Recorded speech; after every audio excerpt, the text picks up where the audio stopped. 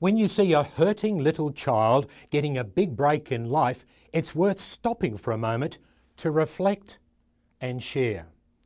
I was moved this week to watch a story on Fox News about a 5-year-old girl from Wyoming, USA, who was born with amniotic band syndrome.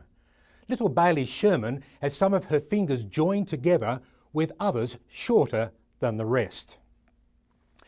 Rich Vandermeer, a teacher at Kent Career Technical Centre, heard of Bailey's plight and asked his class if they would like to help.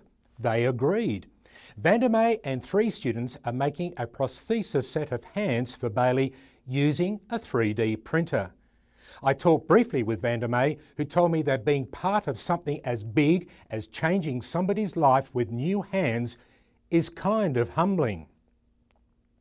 He says it takes about 20 hours to print a single hand, but they will make 2 complete sets for Bailey, one set to look like Elsa's from the movie Frozen.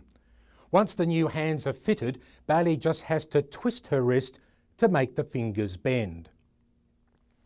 Vandermeer says they are going to provide Bailey's hands free of charge with gloves and any repairs if needed for the rest of her life. So why am I telling you this?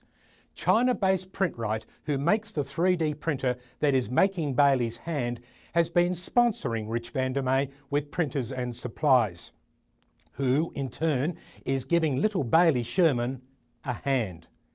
It's time to pass it on, don't you think? Give someone a hand today. This has been Just a Minute at rtmworld.com, and I'm David Gibbons.